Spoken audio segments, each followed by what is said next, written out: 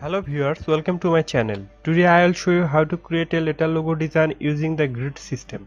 Basically today's design is made for my client. In this video you can easily learn how to use letter logo design using grid system. I hope you like the video. First we create a line using line segment tool.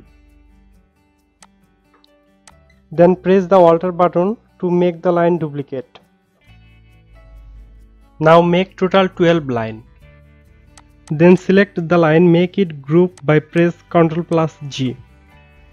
Then select the line and go to rotate option. Then select 60 degree. Then again select the line and press left button to go transform to reflect. Select all the line, then convert all the line stock to fill color. Then design the letter by shape builder tool.